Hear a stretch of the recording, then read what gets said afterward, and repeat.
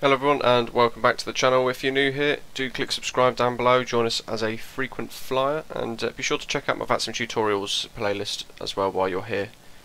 So today's video is going to cover how to install a few different clients to try and help with model matching in Microsoft Flight Simulator in its current state. Of course in the future the same sort of principles will apply, but we'll have different packages come out such as FSLTL and so on that will pretty much give us a one-size-fits-all package. So you want to go to the IVAO website, go to Resources, Software Beta, and you want to go to the Pilot Client Altitude. Scroll down and you want to download this one here, Altitude for Microsoft Flight Simulator 2020. Let's go ahead and download that.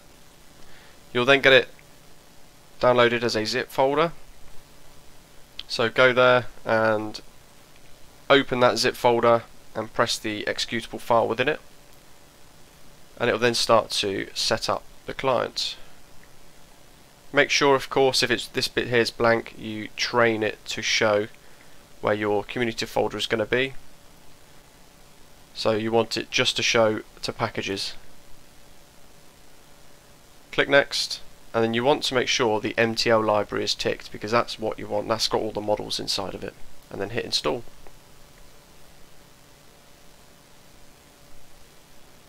If your firewall pops up asking for internet access, then obviously allow it.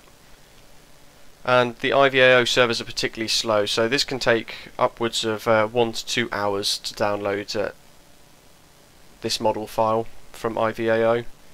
But in the meantime you can go ahead and download the Livery Mega Pack and all that sort of stuff as well. So while that's going ahead, it's telling me there are 2 hours remaining. You can go ahead and download the Livery's Mega Pack Manager from their website. I'm sure most of you will be on their Discord server. And this one will ask you what liveries from the Mega Pack you want to download into your community folder. So go ahead and just select all of the ones that you want for that, and update all your liveries as you're waiting for the IVAO client to download.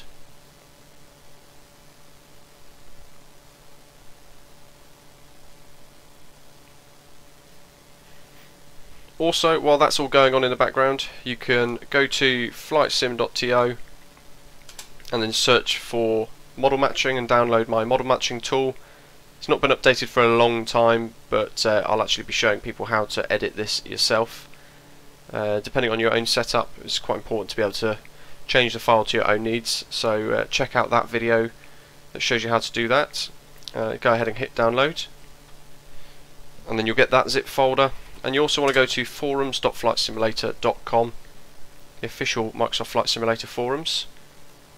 Go into the community tab, general discussion.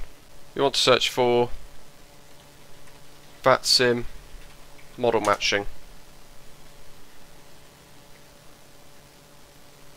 And you want to find this one here. So this thread's gone back as far as October, which is roughly when I launched my file, and this has been done by Mr Mercury, as you can see, who's also created a file that links to the IVAO stuff. And he's got a Google Drive folder there you can click, and with the README and airlines VMR and things like that. Personally, you don't need that defaults VMR, that just becomes more of an issue, and you get more defaults showing up that way, those horrible Asobo generic models. But go ahead and download airlines.vmr from Mr Mercury and get that into your downloads folder.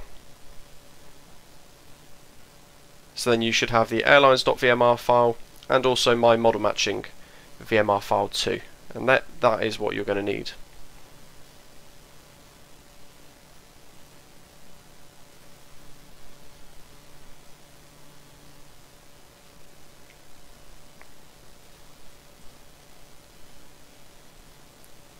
While you're waiting, go ahead and find where your vPilot folder is actually situated, and for me it's inside my documents, and paste your airlines.vmr file from Mr Mercury and my model matching file into this section here.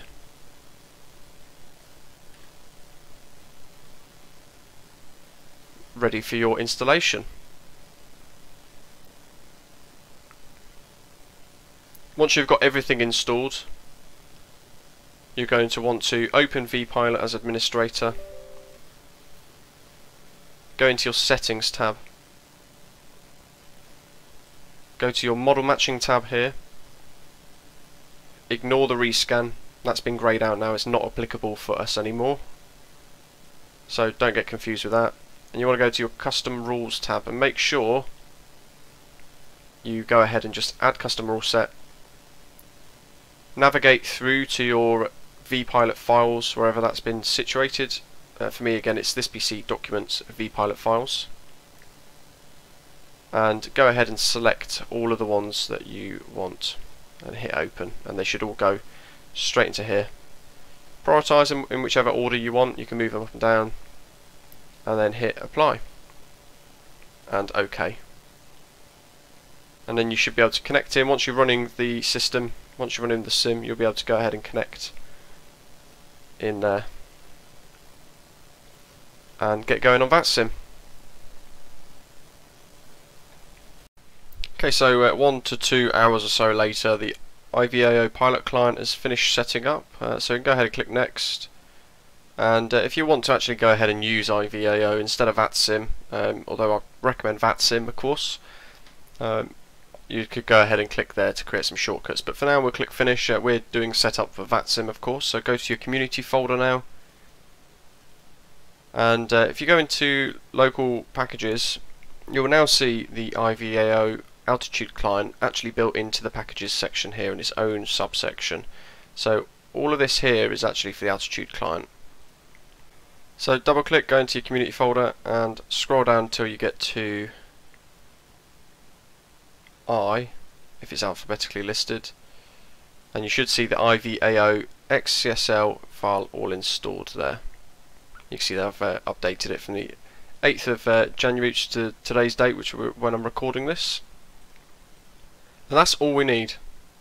So actually what we can do at this stage, if we're not going to use IVAO, for example I don't, I use Vatsim, you can go ahead and enter this and then click uninstall.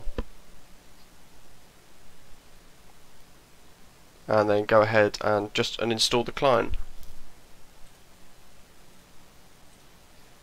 So the IVAO file now will be empty, delete that. But in community folder,